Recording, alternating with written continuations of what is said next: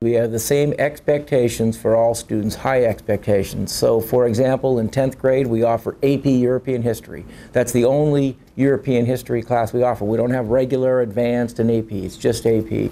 And we do feel that the trick is to provide the supports for the students so that they can be successful in those classes. After-school tutoring, Saturday classes, the advisory program. We have about 100 to 120 tutors at any given time from UC San Diego working in our classes to provide the support for these students.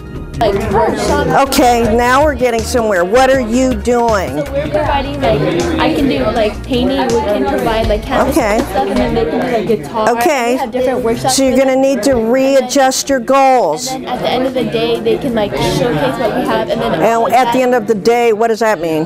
Because that it's good to know that you're at a place that a lot of people expect a lot from you, and they give you resources and they expect you to do well. And I think that's a lot different from our communities, just because we come from communities that don't really expect us to succeed. That's the best way. Well, how many days are you giving them? A 2-month course? No. So that's why it absolutely has to be targeted. Think about what your goal will be. Is it to inspire, to encourage? So go younger. Maybe you work with an elementary school. Part of our philosophy here at the Preuss School is that we want students who are not only academically strong, but socially aware, able to work well with other people, and also it's part of the philosophy that we give a lot to them, and deservedly so. But part of getting a lot is in fact giving back. I want to do an art night workshop type thing, but other students in my group don't think art is a problem, and we're supposed to be addressing a problem. But why is that relevant to a senior in high school? Again, it goes to the idea that there's a world beyond Preuss. To be a really contributing, educated citizen means you're aware of the world around you. Do you see what I'm saying? You've got to think through every step. Every step.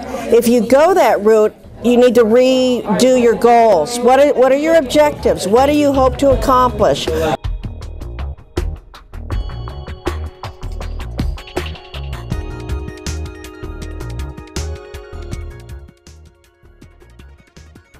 Students. And as you can see in our classrooms, we don't have individual desks. We have tables, and students work around 4, 6, 8, 10, or 12 students around each table.